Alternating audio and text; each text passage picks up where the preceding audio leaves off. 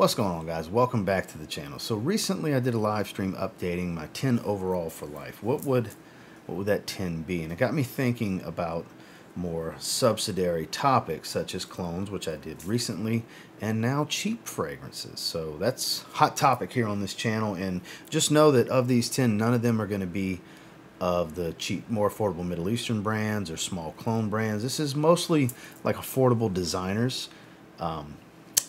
And this one even surprised myself when I had to whittle it down to 10, because I started looking at it and it's like, well, I kind of like that better. That's kind of a better take on that. And some of these are going to surprise you and some of these won't. So stay tuned.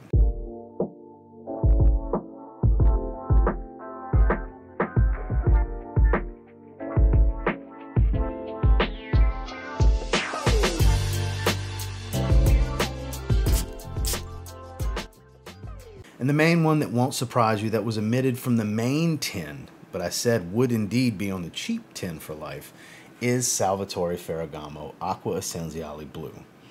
As long as this is on the market and still affordable, I can put it in the cheapie list.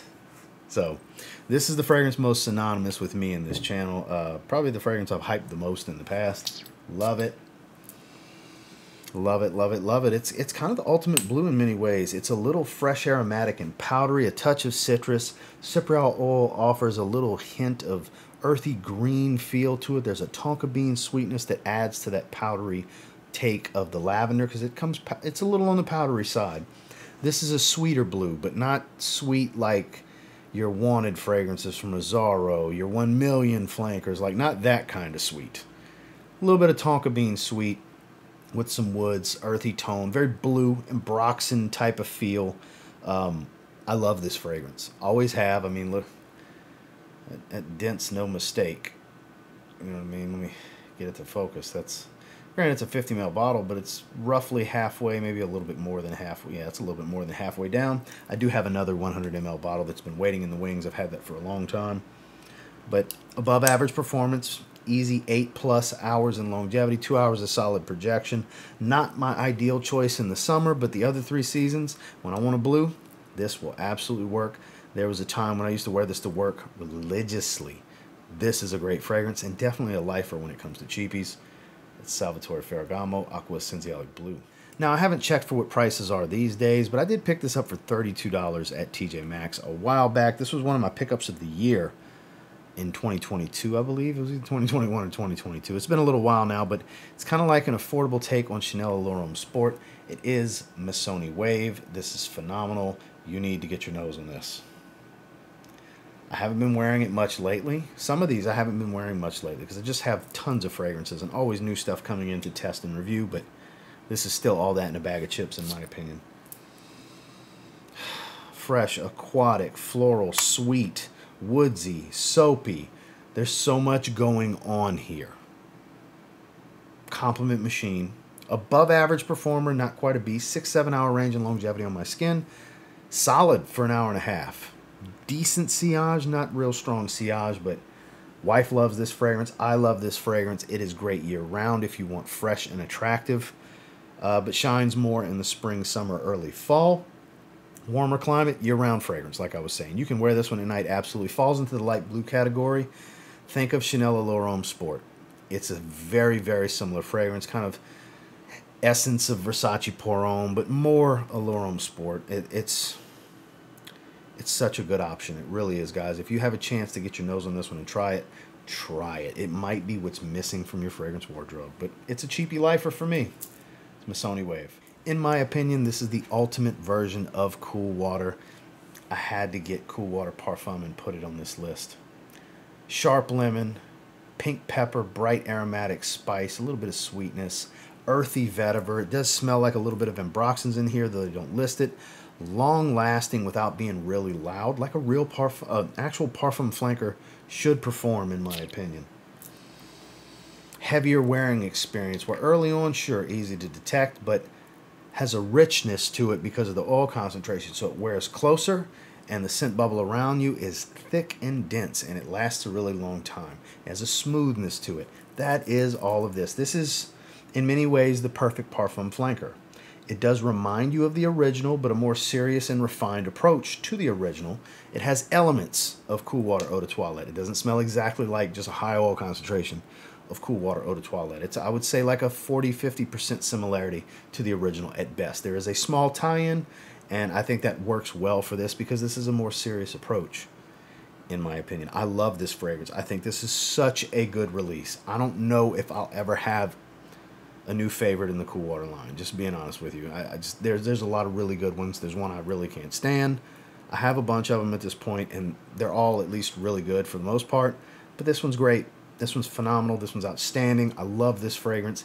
It was a no-brainer for me. I knew I wanted to keep something Cool Water, and there was no doubt it was going to be Davidoff Cool Water Parfum.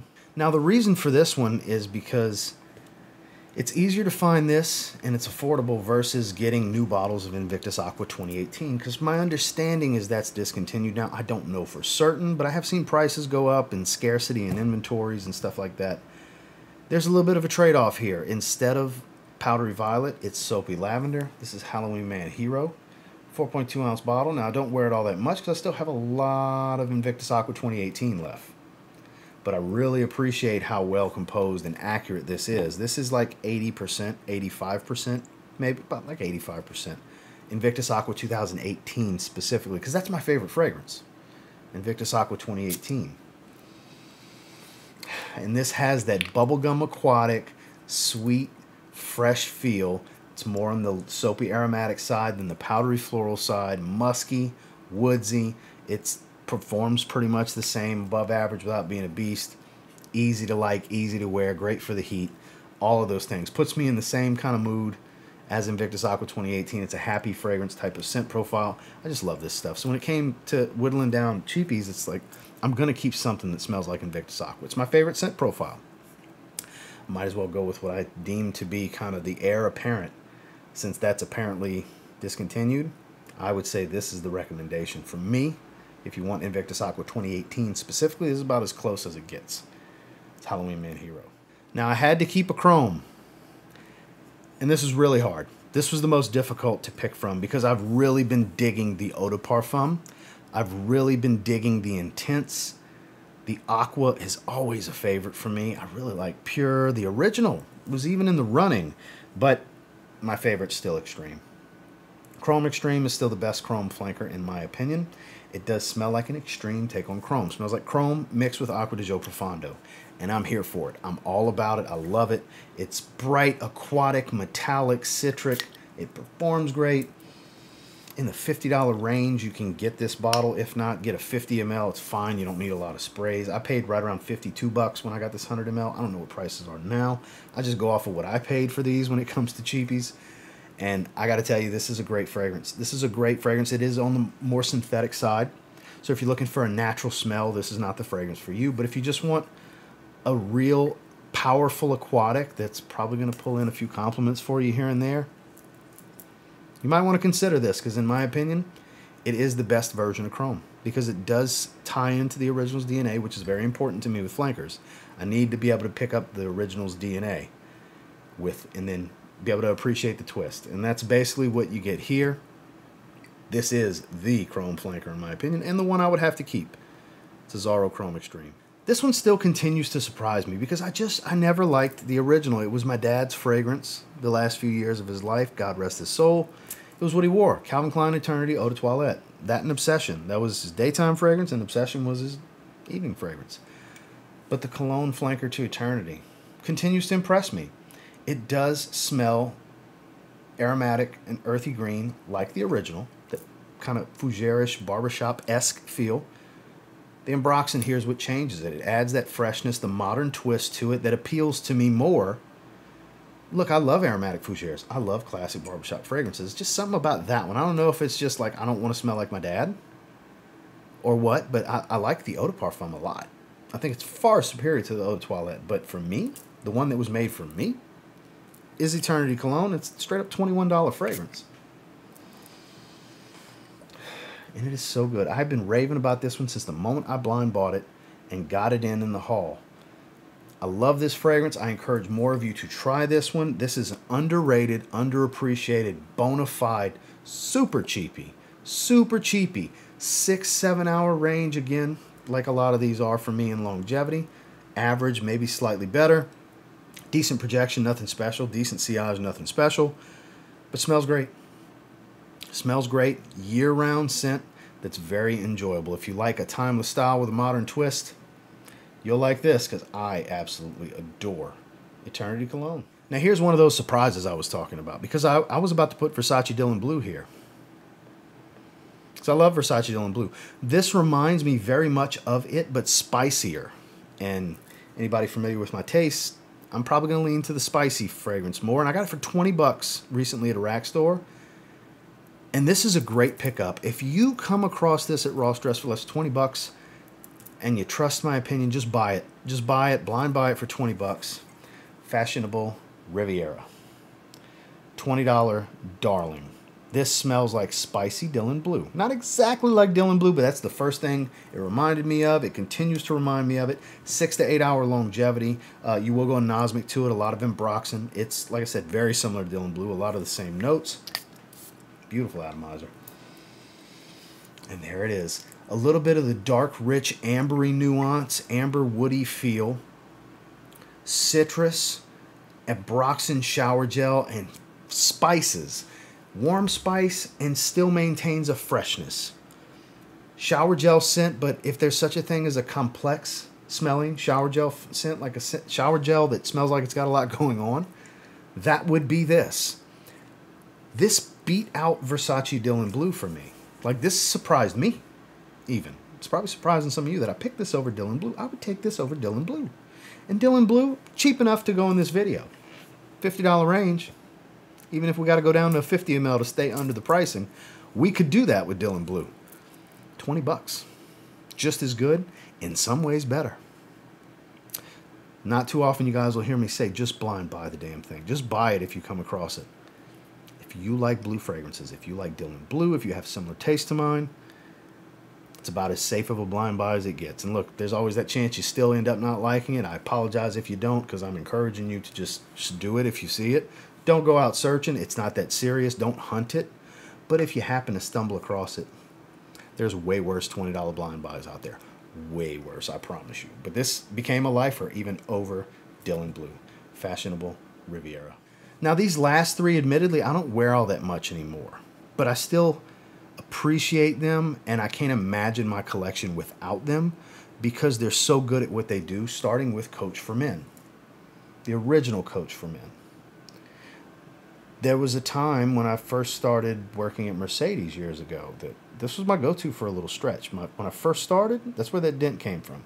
And admittedly, I hardly ever wear it now. But I love this fragrance. The kumquat pear combination with the suede and amberwood, Ambroxan feel, it's like a more interesting sauvage in many ways. This is so good. So good. It has its own twists and turns, and like I said, it doesn't smell exactly like Sauvage, but essence of Sauvage in many ways. The suede is fuzzy and a little buttery. And then the fruitiness of this is so unique because it's a pear and kumquat combination, which is not necessarily an odd pairing, but it's not run-of-the-mill. You don't get that in all kinds of fragrances. It's here and there, and it's welcomed. Average performance at best. 5-6 hour fragrance if you're lucky. Spray your clothes if you need more. This is not a strong performer. Hour and a half projection and it calms down. It's an average performer at best, but it's cheap. Sub $4 price point. You can get 100 ml, 30 bucks range. You can get a 60 ml. You can get a big 200 ml for like 40 something dollars, 50 bucks. And it's a great versatile everyday wear. You can dress this up with a suit and tie. I have worn this with a suit and tie many times. Works well with an Oxford, a t-shirt. It's just mega versatile. It's one of those Swiss Army knife fragrances that, again, reminds me of a very specific time in my adult life in the recent years, this last decade, that I can't imagine not having this bottle, specifically this bottle too, in my collection. So I had to keep it, even if I don't wear it all that much. I had to keep it because I love it. It's Coach for Men. Another one that I think is one of the highest quality $30 blue fragrances money can buy. I don't wear it all that much. There was a stretch when I was wearing it. When I first got it, I was really into it. But I really appreciate this one for what it is. It's juniper, it's greens, it's woods, it's minty freshness. It's Rochas L'homme. this is still one of the best blue fragrances on the market, $30 to $40 range. It's absurd. It's absurd. It does not smell like a $30 to $40 fragrance. It's so much easier. I've seen it recently at $29. I paid $29. It came in a brown tester box. Literally has a tester sticker right here on the back. Doesn't matter. As long as it's got a cap, I don't care. Average 6 to 8 hours range. Average to above average longevity. Nothing crazy for 2 hours, but 2 hours of pretty good projection. Arm's reach maybe a little better early on. Very professional without being serious. Like, you can absolutely wear this with a t-shirt, like an athletic shirt I'm wearing right now. This is like one of the Combine shirts from a few years ago from Under Armour. Totally rock it with what I'm wearing right now. Doesn't smell too serious for this, but also smells great with slacks and an Oxford. Works great for the semi-casual look. Business professional, suit and tie works for that too. It's hard to beat for 30 bucks. Again, I don't wear it. I hardly ever touch it anymore. But this is another one. Like I said, these last three, I can't imagine my collection without them, so they had to be in here. If I'm only keeping 10 cheapies, whenever the mood strikes me, I want to be able to wear Rochas L'homme because I still feel that it's one of the best fragrances, one of the best bang for your bucks ever. And it's an all-time great blue fragrance. It really is. This is that good, Rochas L'homme. Anytime I need to be transported to mentally being on vacation, this fragrance has always done it for me. This bottle's very old. Very old. I don't think it'll ever... This fragrance will never not be, double negative, never not be in this topic. We're talking about Tommy Bahama Set Sail St. Barts. It's too good. The best $20 freshie. I mean, it's a margarita, tequila, lime, salt. Great alternative to Virgin Island water. It's not sweet and creamy like Virgin Island water. It's a margarita versus a pina colada, basically. This is a margarita. That's a pina colada. So good. So tropical. Beachside, poolside, tiki bar, fruity drinks, sunscreen, board shorts, swim trunks, all of the palm trees, boardwalks, piers. Think everything of a summer beach vacation. All of the sights, the scenes, and the smells. This is it. 20 bucks. Most rack stores are going to have it. I've never walked in a Nordstrom rack and not seen at least 3 or 4 bottles. Always pops up at Burlington, pops up at Ross Dress for Less and Marshalls and TJ Maxx all the time. It's easy to find for $20 at rack stores. Another one that I firmly believe everybody should try. Roll the dice, spend your 20 bucks, and check it out. This is hard not to like. Even if it's a terrible performer on your skin, it was only 20 bucks, just respray. For being an eau de cologne concentration, for me, it actually performs pretty well, 4 to 6 hour range. For a $20 eau de cologne, under 5% oil concentration here, guys. There's barely any fragrance oil in here. And Tommy Bahama is known for their EDCs working. They usually perform better than you would anticipate. They'll surprise you. All of the ones I have surprise me. Some of them last really long.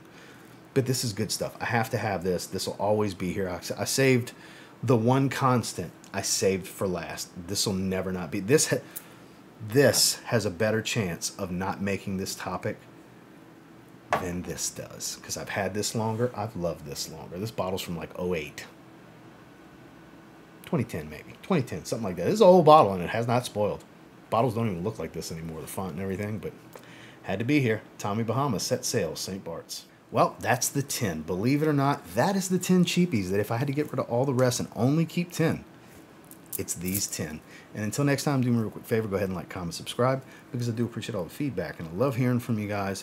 If you could only keep 1, 5, or 10, I'm going to give you those 3 numbers. Cheap fragrances, $50 or less range. What would they be? Be honest with yourself. Some of them may surprise you if you really take a hard look at your collection and start putting them to the side. I surprised myself with a few of these, and you might surprise yourself too. And until next time, I will say if you get your hands on any of the 10 that I would keep and you give them a spray now, you'll probably end up thanking me later because they're really good cheapies. Have a good one, guys.